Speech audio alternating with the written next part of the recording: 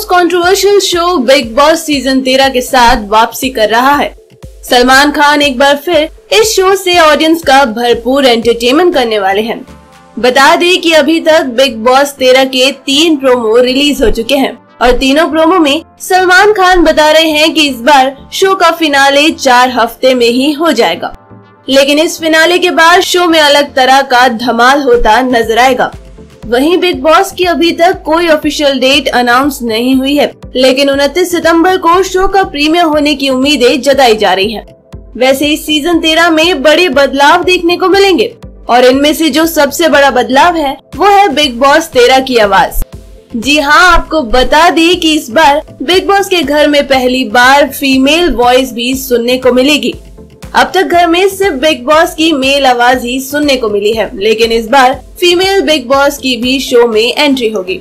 मतलब आपको इस बार बिग बॉस के घर के अंदर सारे ऑर्डर्स फीमेल और मेल दोनों आवाजों में सुनने को मिलेगी।